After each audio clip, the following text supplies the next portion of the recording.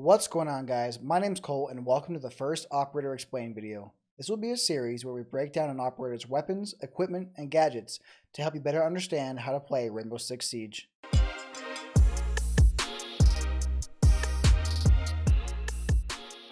Today, as you've seen, we are breaking down Jager, aka Marius Streicher.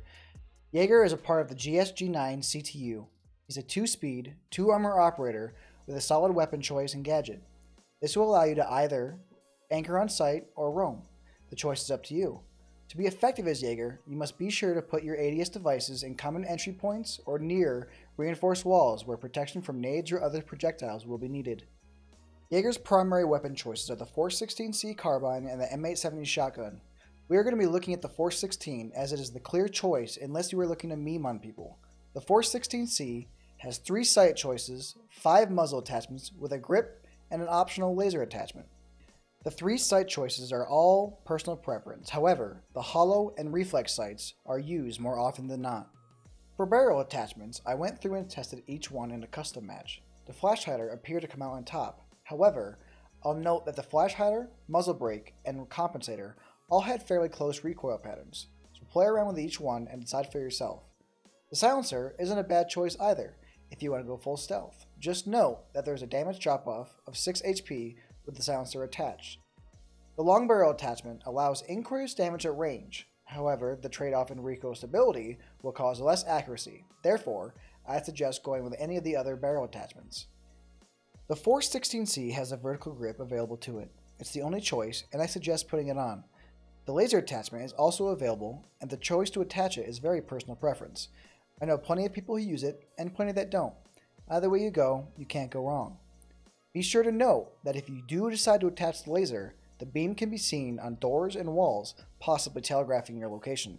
For equipment, Jager has a bulletproof cam and barbed wire.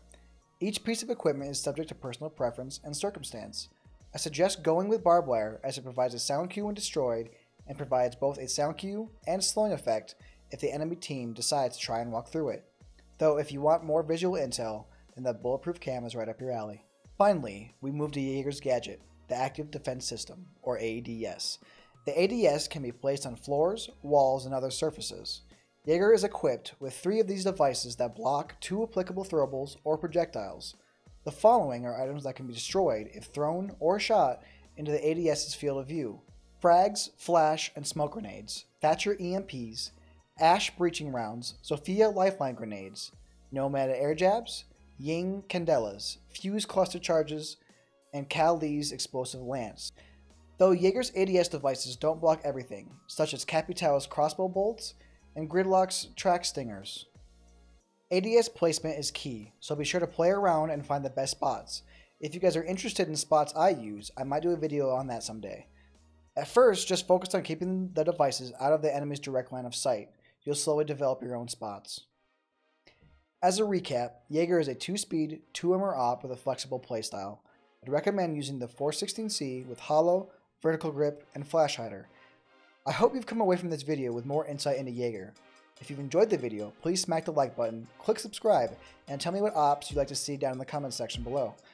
Till then, my name's Colt, and I'll see you all in the next video. Later.